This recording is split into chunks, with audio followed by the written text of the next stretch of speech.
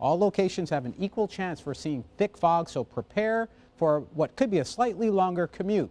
When it's in your face, leave extra space. And as the fog begins to move away and the sun comes up, you might get lucky like Mike Hatcher in Loosedale. He captured what looks like a rainbow, but that is a fog bow. It forms just like a rainbow where you have sun on one side, raindrops in the other. But in this case, you have sun on one side and water droplets in the fog on the other. It creates a white arc through the sky. And if you look really closely at the shadow of his head, which is down in the lower part of the picture, you can see a halo, and that's known as a holy halo, or in German, it's a Heiligenschein. Pretty interesting what water droplets and ice crystals can do. We've got Eglin Air Force Base, Keesler, we've got Hurlburt, and of course we have the Coast Guard. There are a lot of things happening in our skies, so what caused that boom? Start with the sky. Take a look at it this afternoon. I can tell you it was not weather.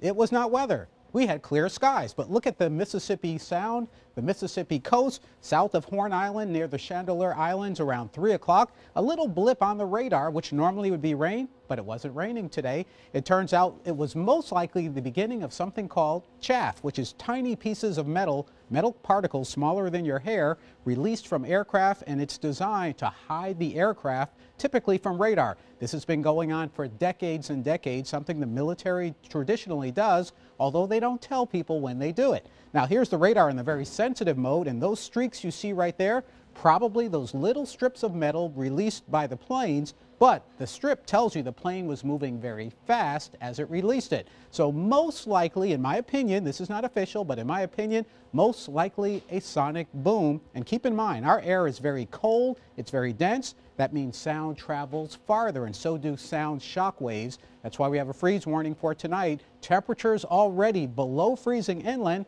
I've got more on that in just a few minutes. Notice the pattern? It's sort of an up and down pattern we call undulations. It happens every once in a while in the clouds.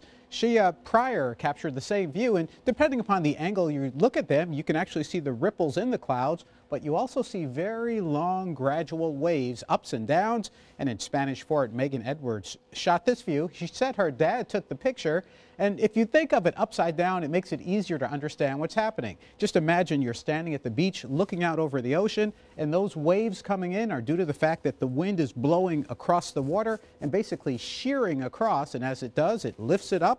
The water goes down, it lifts it up again, the water goes down, so you get even waves. A pretty scene, pretty fascinating, and the air does that all the time. It's only when you have clouds do you notice it. But keep up with the weather in the days to come. Now, what about this photo? A viewer sent it as he was driving along Coy Smith Highway in northern Mobile County. You look out to the distance, you see the dark cloud, and you see these two little things coming from beneath the cloud. And from a distance, if you're driving and you glance, you'd say, tornadoes. It wasn't tornadoes. In fact, if you think about northern Mobile County, think about Barry Steam Plant and think about those tall stacks they have, which we call smokestacks, but they actually give off mostly water vapor. Well, you're seeing the water vapor from those stacks rising straight up into the clouds and being absorbed. So you're seeing moisture meeting moisture, and the reason they're dark is because the cloud is making a shadow. Plus, it's a really small cloud. So today was not tornado weather. Now, as that front comes through, we might see a scene like this. We saw this yesterday.